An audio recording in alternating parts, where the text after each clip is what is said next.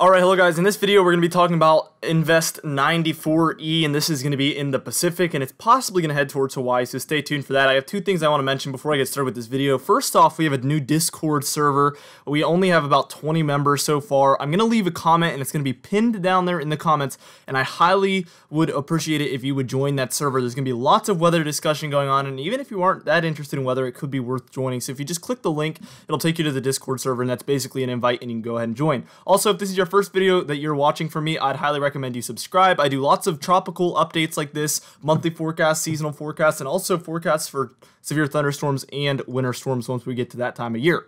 Now, first off, we're going to be looking at our satellite imagery, our high resolution satellite imagery here, and you can see we're not too organized. We do have a lot of thunderstorms going on in here. Those well-defined clouds that you can see, those are very tall clouds, and there is a little bit of rotation you can kind of see in there, so that's a pretty good sign for development here.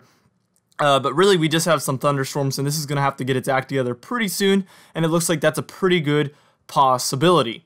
Now, here's your track according to the spaghetti models, and you can see they have it heading basically hardly north, but basically northwest, and it's going to be heading in the general direction of Hawaii, unless that TABD one is correct, the one that takes it well further north than the rest of the models. But besides that, all of them have it heading in the general direction of Hawaii, which is not very good news at all. Now we're going to look at our intensity guidance, and first off we're going to look at the 6Z, which was this morning, and then we're going to look at the 12Z and discuss the differences here.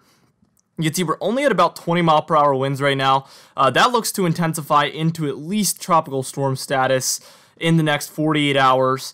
And then possibly, according to the 6Z models, even get to Category 1 or Category 2 strength of hurricanes. That would be very intense, and that would be lining up right around with the time that it is heading towards the Hawaii Islands, which would be really interesting to see play out, and that's pretty bad news.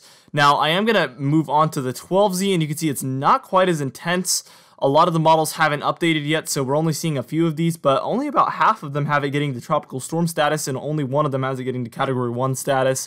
So we'll have to see how this plays out, and I'll keep you guys up to date with the intensity guidance models and what they're continuing to say about this Invest. But really, we see the possibility from anywhere from just below tropical storm status to the possibility of even Category 2 status or above, according to the models over the last 6 hours.